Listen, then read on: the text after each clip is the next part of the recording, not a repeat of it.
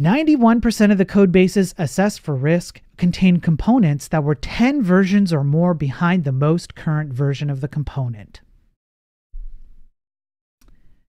Figure 1. 1,067 code bases scanned by industry, percentage of code bases containing open source. So this will be in yellow, and percentage of code bases containing code originating from open source. This will be in this bluish color. 100% of these industries have code bases that use open source.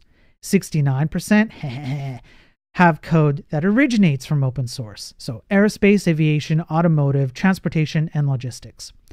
Computer hardware and semiconductors, even more so on both counts. I mean, not more so on 100%. 84% of code bases contained at least one open source vulnerability. In 2022, you had a 48% code bases containing high-risk vulnerabilities. In 2023, it jumped up to 74%. That is a 54% increase in vulnerabilities in open source. There is no single answer for the 54%, 26 percentage points in high-risk vulnerabilities. One possible explanation is the economic downturn and consequent layoffs, which reduced the number of resources available to locate and patch vulnerabilities. Additionally, 91% of the code bases were found to contain components 10 versions or more behind the most current available version of the component. So they're like, we don't know. We don't know.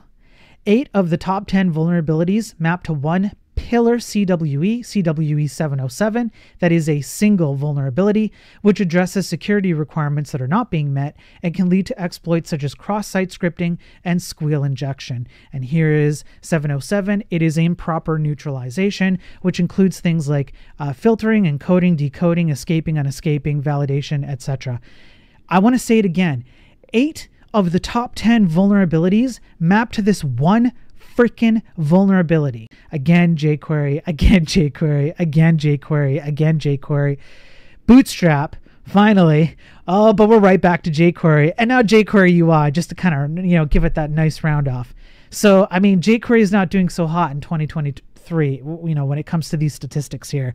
But you do have to consider that it is singular vulnerabilities and the percentage of prevalence to this one vulnerability, and what is the highest or what is the most used entry point to this vulnerability. And so in this case, jQuery takes the cake. Okay.